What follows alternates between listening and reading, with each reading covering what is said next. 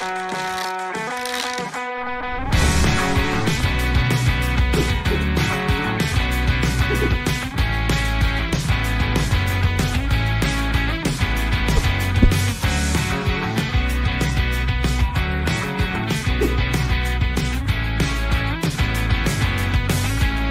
you download the product, you'll be greeted with this blend file that has all of the trails in it. You can see if I play this, all of the trails are here.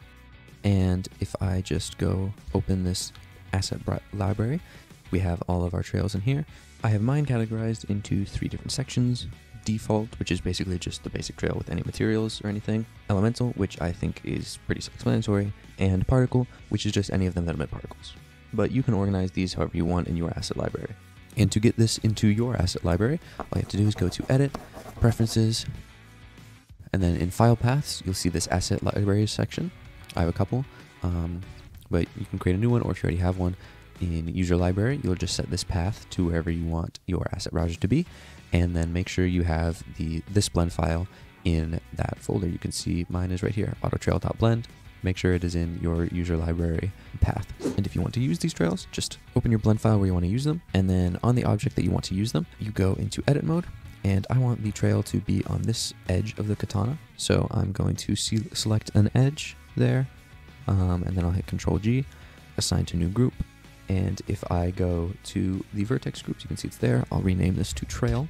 And then if I want to use one, let's say I want to use the fire trail one, I just drag this in and it'll automatically be selected. So I can just go to modifiers and then select the katana, and then in trail group, I'll type trail. And it has to be the exact name of that vertex group that we created. So now if I hit play and move this around, you can see we've got our katana with a fire trail. That looks pretty good, I think. And we've got some controls in our modifiers. This is a more simple trail, so there's not that many. We just have duration and then trim. This makes it shorter. I would recommend using this trim value if your duration is lower than 5. You can see it says that in the description of this. Just because if you lower the duration less than 5, the smoothing of the trail gets kind of messed up. And then you also have some resolution controls. I can go into wireframe and see I have this at a pretty high resolution right now, but you can turn this way down. And this one in specific also has a fire hue slider, and it has an animation speed parameter that you can change. So let's look at some other trails too. Bubble trail, I think that one's kind of fun. So I'll drag that in, select my katana, and then type trail for the trail group. And if I play it, we now have these bubbles coming out. It's kind of hard to see in Eevee, but we have the density set pretty high, but we've got a bunch of bubbles popping. As you can see, it's pretty performant. I'm not dropping any frames, even when, spawning all of these particles. I think that trail is pretty fun. Let's do another. We can do the hard edge trail. I think this one looks really nice. I'll drag it in, select the katana, type trail, restart my animation, and play. And there we go. Like I said, I think this one looks really nice. This is one of my favorites. Just simple, but good. And it works, as you can see, with rotation, movement, and you can even scale your object.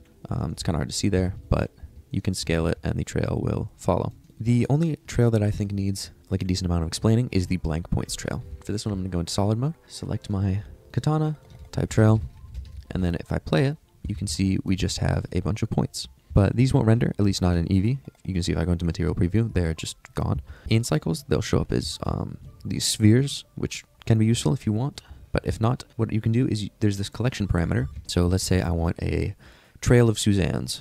I'll just make a couple of them here, and I'll move these to a new collection. I'll call it monkeys. All right. And then I can just turn that collection off. And if you can't see that option, just go up here to the restriction toggles and turn on this check mark. And then you can turn these on and off, and that will turn them off on render and in viewport. And then go to your trail, go to the modifiers, collection, and select that collection. And now we have a trail of multicolored Suzannes. So yeah, I think this is a very versatile trail, very customizable, probably the most customizable because you can make it, whatever you want. And then there's also some other controls, we can add gravity, let's say negative 9.81, and this gravity is accurate to like real world scale, so negative 9.81 would be correct. Let me turn the duration up so you can actually see the gravity. You can see they're falling with proper acceleration and everything. And you can see it's pretty performant as well, even with all of these Suzannes. I'm still running at a pretty good frame rate. That's all you need to know about AutoTrail. The links are in the description for both Blender Market and Gumroad if you would like to download it. I hope you enjoy.